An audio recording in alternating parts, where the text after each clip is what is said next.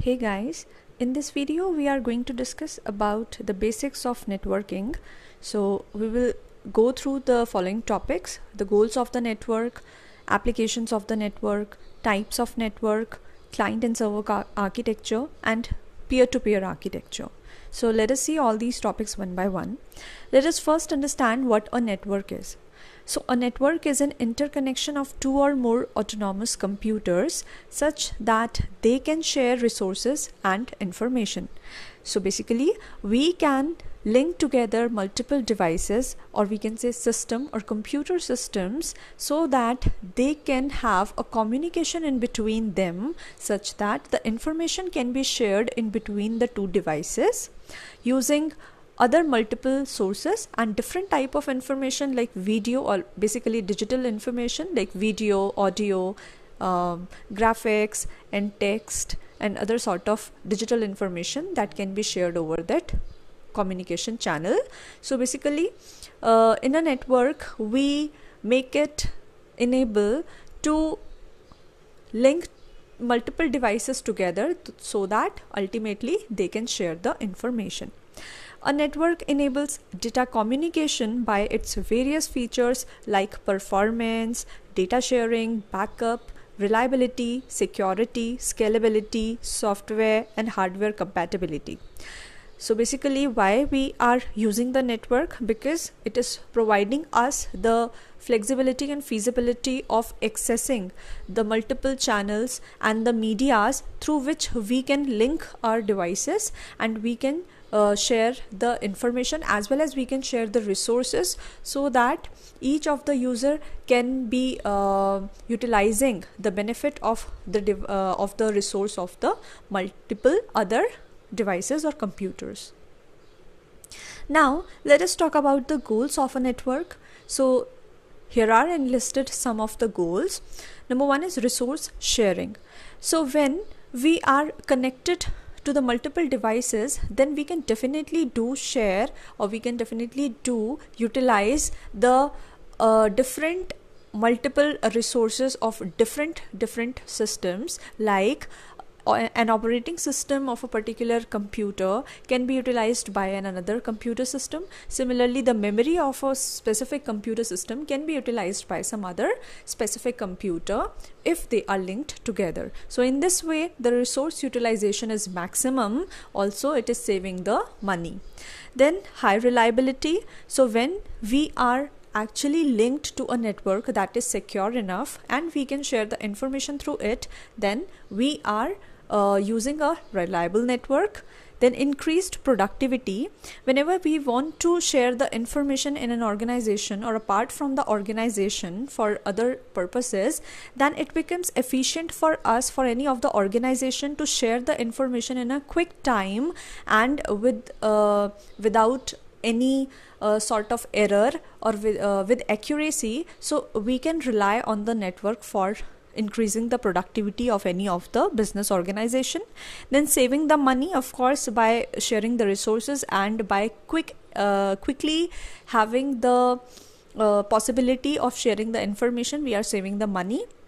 We do not have to go to the place actually, and we can transmit the information in by using the network itself. Then flexible access. So if we are linked together with multiple devices and we have followed the different protocols, then definitely we have the flexibility of accessing the information from multiple devices. Then inter-process communication. So if we are using network in an organization, then the multiple devices are connected to each other, and in such a way that whatever operations are being conducted in an organization, so these operations and resultants of documents or whatever sort of like the data is there can be shared easily using that particular network. For example, using the internet we can share the documents, using the Gmail or different emails we can send the information, and other sort of like applications of that uses network, we can transmit the information to the another entity. So let us now talk about the applications of network. Basically network serves multiple applications in different various domains in marketing and sales. So basically, of course, online shopping, online advertisements, we do have nowadays very much popular such applications and websites wherein we can shop online. So basically, of course, it enable using the network. Then financial services like the banking, online banking services, and in different financial institutions, like the payment of any sort of like bill or any sort of like payment we need to perform, the withdrawal and the submission of any sort of money or check. So all these activities, financial activities, can be conducted online. Then electronic messaging, so we can instantly message to one another using the network. Then information services, that is, we can share multiple sort of information using the network, like in Google we can search, and we have different other browsers also for the searching operations. Then we have different applications, so in various multiple applications we can share the information. Then and also we can get the information and the content from the different business organizations also.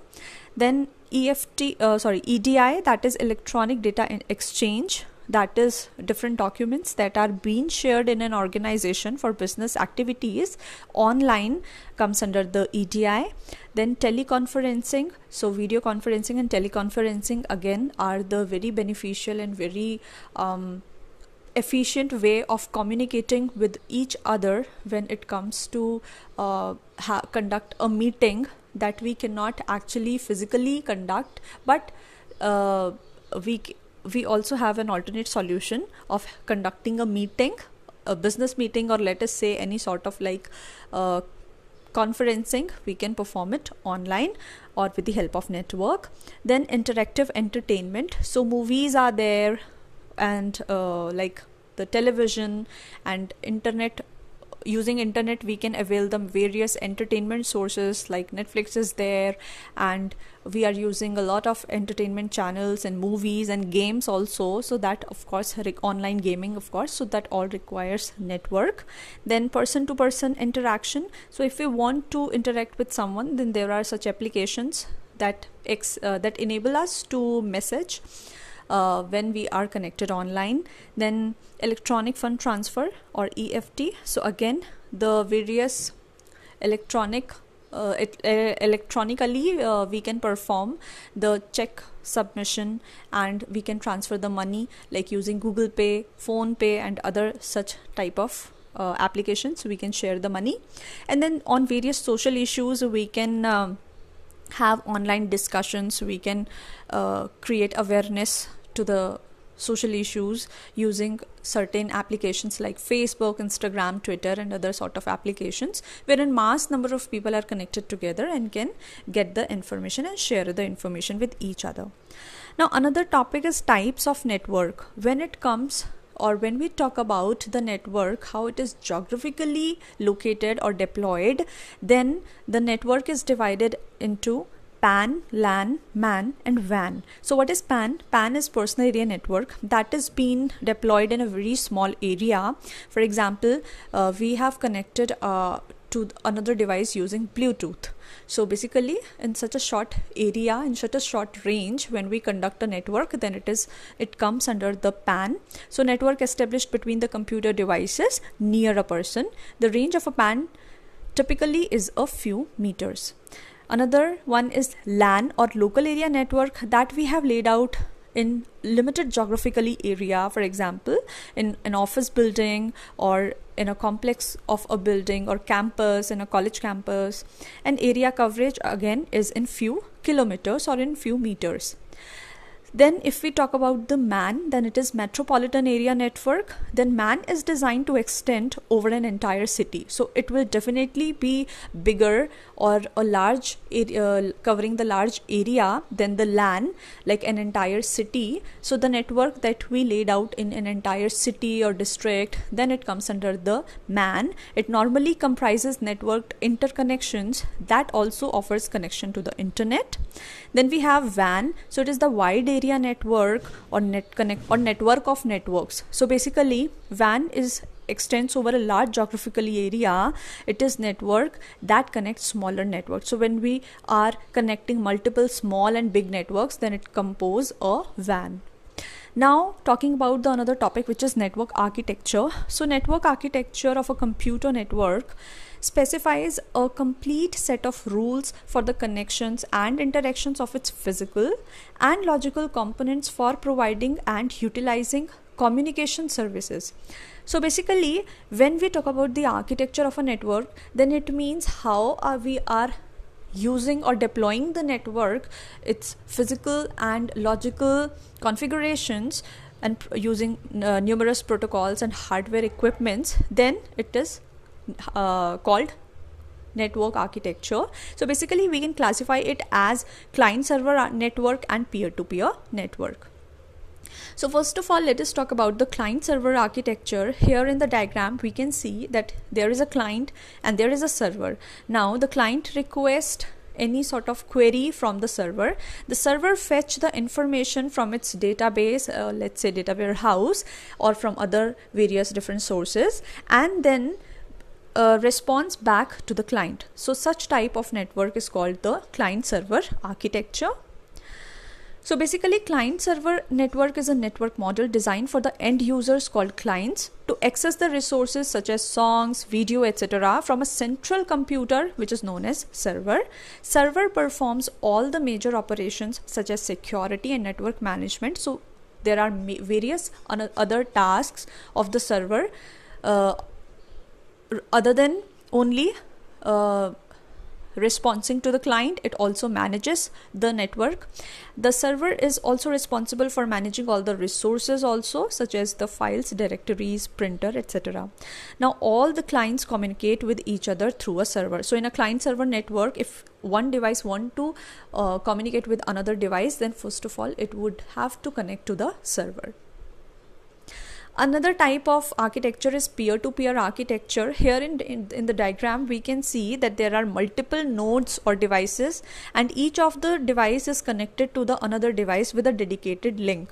So herein we can say that one device has an end-to-end connection with the another device, or peer-to-peer connection with the another device. So peer-to-peer is a network in which all the computers are linked together with equal privilege and responsibilities for processing the data. Herein each of the device or node will be assigned some responsibilities and authorities through which it can access some sort of data and resources from with the another computer or of the another computer system.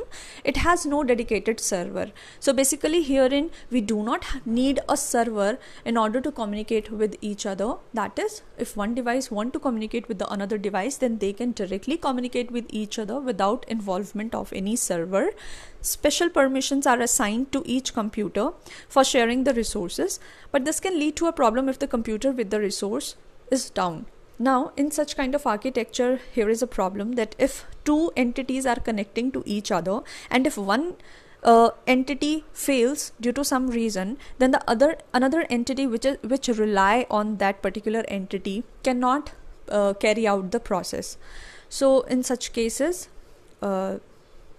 this may lead to the problem, that is the communication cannot be established.